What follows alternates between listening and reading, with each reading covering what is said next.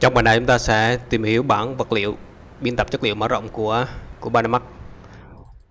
Như các bạn thấy, cái bảng này nó sẽ chiếm diện tích trong viewbox của mình, nên nếu bạn có hai màn hình thì rất là tuyệt. Một bên chúng ta biên tập vật liệu, một bên chúng ta làm việc. Còn nếu không thì mình sẽ linh hoạt chuyển đổi qua lại Rồi giờ bảng này nó có gì đặc biệt? Như vậy các bạn thấy trong cái bảng này nó có ba cái thành phần chính. Đầu tiên là Material Map Browser. Đấy. Các bạn chú ý là nếu như bạn không thấy những cái catalog này thì chắc chắn các bạn phải khai báo hết trên này nha. Đấy. Nếu như thiếu một thành phần nào thì bạn sẽ không thấy. Ví dụ mình gỡ bỏ map đi thì các bạn không thấy catalog map ở đâu hết, cho nên chắc chắn là bạn sẽ khai báo hết trong này. Đấy. Rồi ở giữa là nơi chúng ta biên tập vật liệu, và hai thanh bên này là navigator, là tức là để chúng ta định vị, và material để chúng ta biên tập các thông số ở đây. Đấy. Thì biến. Rồi đầu tiên các bạn click chuột phải truy cập nó ở đây cũng được, material ở đây, ví dụ như Vray hoặc là map. Đấy. Còn không thì các bạn bật cái catalog này ra tìm ở đây hoặc là ở đây, hoặc là các bạn có thể tìm kiếm nhanh. Ví dụ như đây các bạn gõ vào cái thanh tìm kiếm search đây, ví dụ mình tìm một cái Vray Sky đây.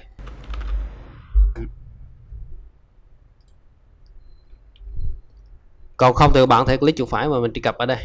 Rồi ví dụ mình gõ một cái này ha, mình chọn chất liệu, thì ở đây như các bạn thấy một cái bên là định vị của nó, định vị cái bảng chất liệu này. Còn bên dưới là các bạn biên tập các thông số ở đây. Bạn có thể hoán đổi tùy biến ở đây.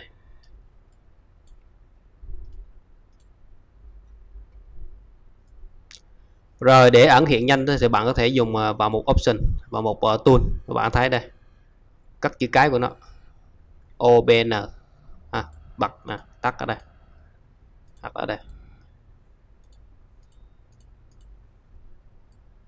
Đấy. Chú ý là những cái phím tắt này bạn chỉ sử dụng được khi trong cái Panamax bạn bật cái này lên, keyboard shortcut override, thì nó mới hiểu nha. Ví dụ mình cố tình tắt đi, thì bây giờ mình nhấn phím tắt của nó, ví dụ như chữ N đi, navigate đi, các bạn thấy nó không có sử dụng, không có hiệu lực. Bật lên đấy thì nó sẽ có tác dụng. Rồi các bạn nhớ chắc chắn là bật cái này lên. Rồi như đây các bạn thấy phân biệt cho hai cái cơ bản nhất là material và map. Material và map. Trong một material thì các bạn thấy có rất là nhiều material ở đây, vật liệu ở đây, và tương tự map thì có rất là nhiều map ở đây. Sau này khi người ta gọi ví dụ như Vray Sky hay là Vray HDR hay là Vray Dirt thì các bạn biết nó là thuộc map hay là thuộc material. Hiểu cơ bản, map là một tập hợp con của material. Như vậy trong một material thì chúng ta sẽ có rất là nhiều map ở đây. Các bạn nhìn vào đây các bạn thấy rất là nhiều cái map ở đây. Rồi thế bây giờ chúng ta muốn tạo một cái chất liệu mới, click chuột phải material Vray material. Đấy. Để xem lớn chất liệu thì bạn double click đó thì nó phóng lớn này, và các bạn muốn bật cái background lên, tích vào đây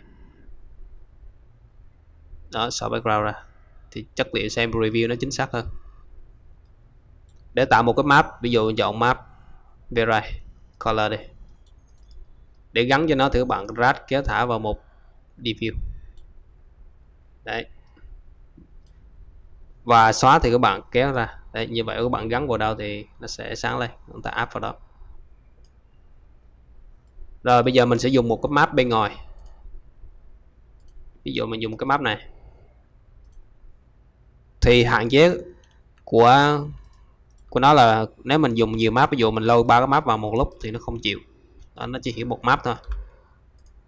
Cho nên mỗi lần mình drag kéo vào đây một cái map đấy.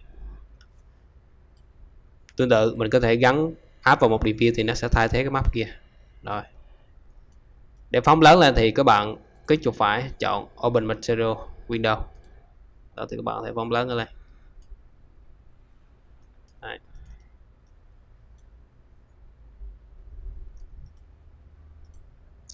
Bạn có thể di chuyển vị trí của nó. Khi các bạn di chuyển thì các bạn thấy những cái điểm neo này, nó hiện lên thì nó cho phép mình neo ở vị trí đó.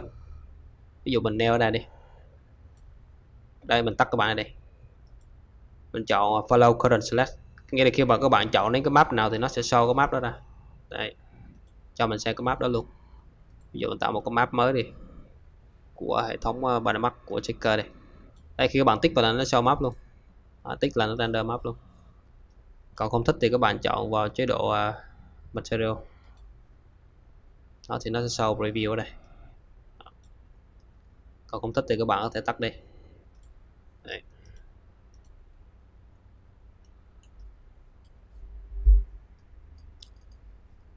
Rồi sau này khi các bạn có nhiều chất liệu này thì các bạn thấy những cái nốt là mình không có sử dụng, dẫn đến là nhìn nó hơi rối, không? Những cái nốt này mình không có dùng thì làm sao mình ẩn những cái nốt này đi? Thì có hai cách. Cách nhanh nhất là các bạn tích vào đây, hai unused notes.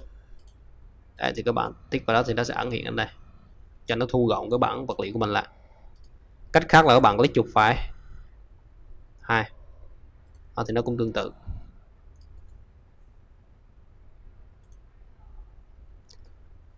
Rồi sau này bạn có rất là nhiều cái map, có rất là nhiều map và bạn lâu của nó đi, rất là nhiều cái vị trí khác nhau. Đó, mình cố tình như vậy đi, rồi mình lại copy ra. Copy thì các bạn nhấn shift kéo ra.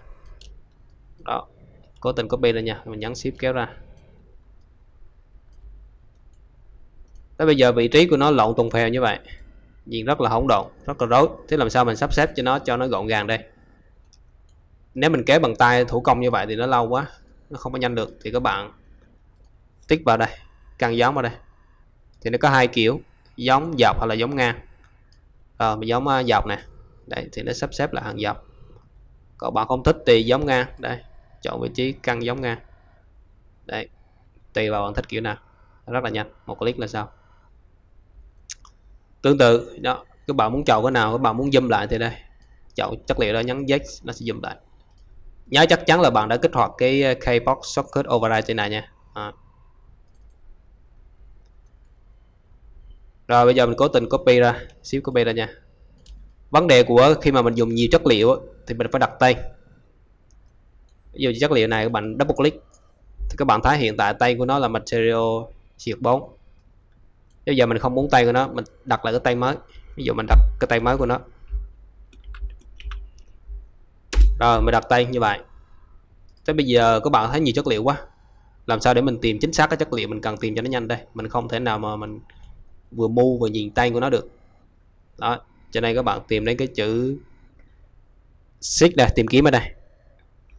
Đây các bạn gõ vào tên chất liệu của nó là gì, các bạn gõ chính xác nha. Các bạn enter. Đấy thì ngay lập tức chất liệu của bạn nó sẽ được tìm ở đây. Tìm lại nha. Nó ở đâu không cần biết, mình search đúng tên của nó thì nó enter, đây nó sẽ tìm ra cho mình rất là nhanh.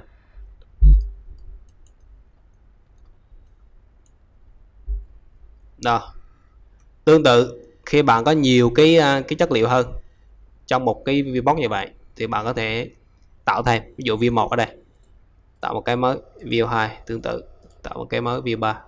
Thì các bạn nhìn ở trong cái bảng này nó sẽ thống kê ở đây, view 3 này, view 1, đấy, view 2, view 3.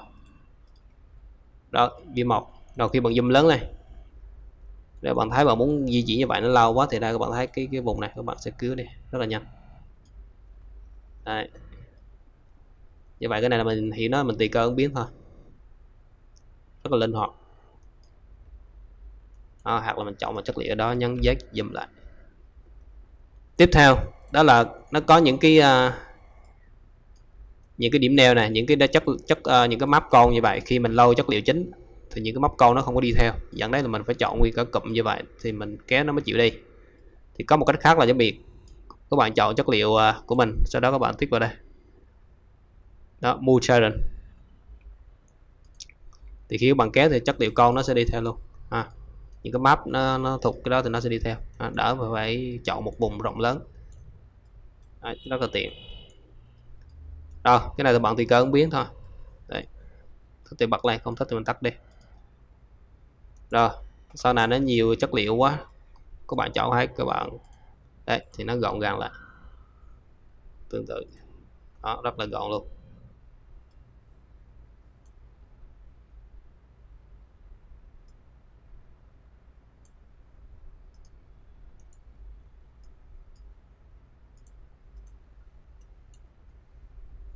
Rồi mình xóa những cái chất liệu kia đi, mình gỡ những cái nốt này ra.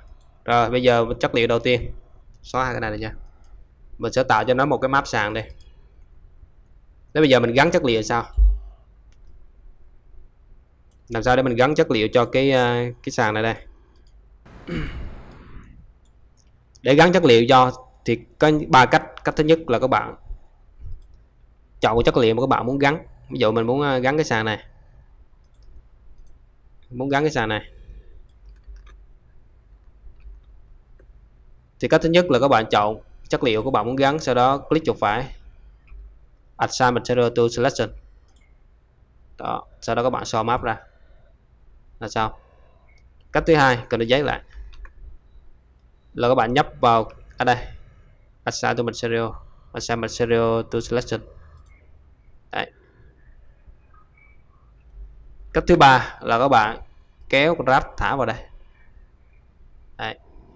Chú ý khi các bạn kéo grab thả vào nó không nhận thì hãy chắc chắn là cái bộ lọc này bạn đang để ở chế độ này nha. Ví dụ như mình đang để chế độ shape đi thì nó sẽ không hiểu cái sàn này là material. Đây các bạn thấy nó không có được nè. Đấy. Bây giờ mình chuyển qua material geometry thì nó mới hiểu. Đấy, thế nên chắc chắn là bạn cứ vùng chọn này các bạn thiết lập lại. Rồi mình sẽ render trong viewport luôn cho các bạn xem, kích hoạt chế độ render trong viewport.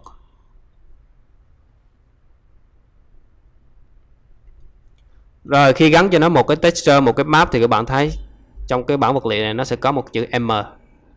Chữ M viết khoa có nghĩa là cái map đó đã được gắn. Đây mình đóng thấy lại các bạn thấy cái một map ở đây nè. Không, ở đây có rất là nhiều map cho nên sau này nó sẽ có riêng một map ở đây. Thì cái map này đã được kích hoạt, đã được gắn. Cho nên các bạn thấy trong đây nó chữ M viết khoa này. Còn nếu như bạn tắt nó đi,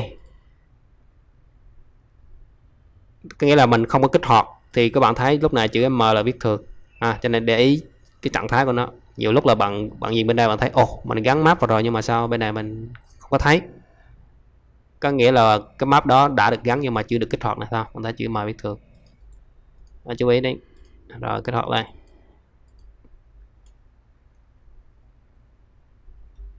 Tiếp theo một cái map khi các bạn gắn vào thì cái tỷ lệ nó chưa có đạt yêu cầu. Ví dụ các bạn nhìn vào cái map gạch này các bạn thấy cái tiling nó nhiều quá, cái tỷ lệ gạch nó phân bố dày đặc quá, mình muốn chỉnh lại thì các bạn double click vào cái map này, các bạn thấy chữ tiling nè ha. Tiling hiểu đơn giản là các bạn nhân bảng nó lên, số càng lớn thì nó càng nhân lên. Ví dụ mình giảm xuống 0.3 đi, 0.3 thì các bạn thấy tỷ lệ nó khác đi đây. Đó. Những viên gạch nó tỷ lệ nó giãn ra, nó không còn dày đặc nữa. Và có một thông số các bạn để ý là cái chữ blur này thì mặc định tất cả những cái texture mà các bạn đưa vào hệ thống của Biên nó sẽ làm mờ đi, tức là nó sẽ blur nhẹ đi, dẫn đến là bạn thấy cái độ nét ban đầu nó rất là chi tiết mà sau khi đưa vào mắt nó hơi bị mờ mờ. Đó do mặc định mắt đã làm mờ đi thì các bạn có thể sửa lại thông số này, không từ 1 mình chuyển còn 0.1. Rồi tới bây giờ mình biên tập luôn cái chất liệu này.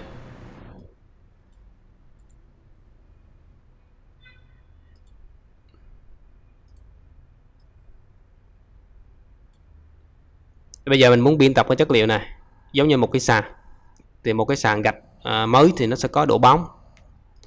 Thì tất cả những cái thông số này thì mình đã giải thích trong cái khóa Vray. Ở đây mình sẽ làm cơ bản để bạn thấy. Reflect tức là phản xạ, cái màu đen tức là không có phản xạ. Ở đây các bạn thấy có ánh sáng rồi nhưng mà nó không có phản xạ, nghĩa là cái sàn gạch này nó bị nhám. Bây giờ mình muốn làm cho nó bóng hơn thì các bạn chỉnh lại reflect là phản xạ, bạn tăng lên.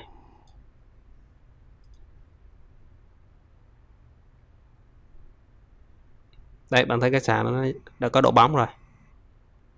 Tuy nhiên bóng lúc này bạn thấy cảm giác là nó bóng giống như kính rồi. Thì mình sẽ chỉnh lại cái độ nhám của nó thông qua cái thông số là Glosonic. Ví dụ mình chỉnh còn 0.9.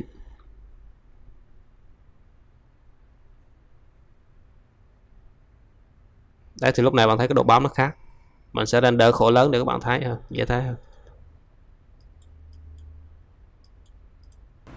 Đó, như vậy đây với thông số Glosonic tức là mình giả lập cái độ nhám của nó. Thay vì để giá trị bằng 1 là giá trị cực đại thì mình giảm xuống Đây các bạn thấy nó bớt sáng hơn, nó bớt trơn láng hơn. Mình lưu lại. Rồi mình trả lại một giá trị mặc định bằng 1 đi để các bạn so sánh giữa 1 và 0.9 khác nhau cái gì.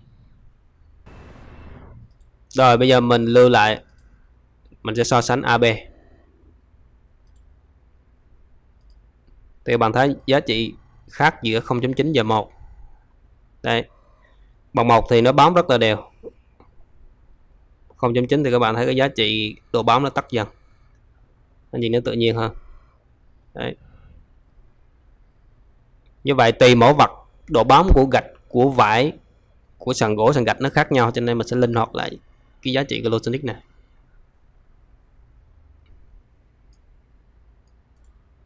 Rồi tiếp tục những cái ron gạch này các bạn thấy sao? Nó chưa có rõ ràng, mình chưa thấy được ranh giới giữa các ron gạch, thì cái đó mình sẽ dùng thêm một cái thông số là gì? Băm. Mình sẽ băm nó lên. Rồi sau đó các bạn gắn vào cái cây băm ra đây.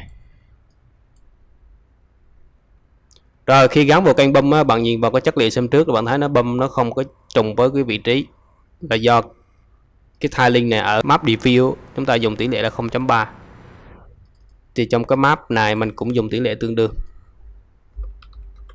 Đó, cho nó trùng vân. Đây bạn thấy nó trùng vân ở một chất liệu mình xem trước. Để như vậy khi băm lên thì bạn thấy ranh giới giữa các ron gạch nó rõ ràng hơn.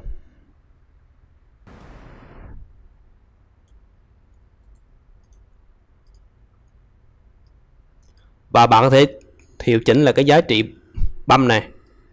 Cái số ở đây các bạn thấy nó là phần trăm. Ví dụ như bạn đánh 30 có nghĩa là 30%. Đấy. Và mình linh động mình chỉnh lại cái số này thôi. Và các bạn so sánh trước và sau.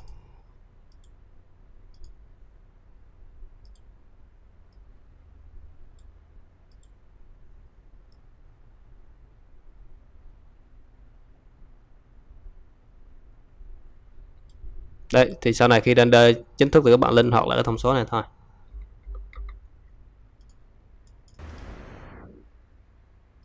Rồi, hy vọng qua bài này các bạn đã hiểu cơ bản về cái bản Select Material Editor này. Nó rất là hữu dụng cho những cái chất liệu phức tạp. Bạn nào có 2 màn hình thì một bên chúng ta biên tập, một bên chúng ta làm việc rất là nhanh. Còn nếu không có thì các bạn linh hoạt giữa chế độ compact và chế độ mở rộng này.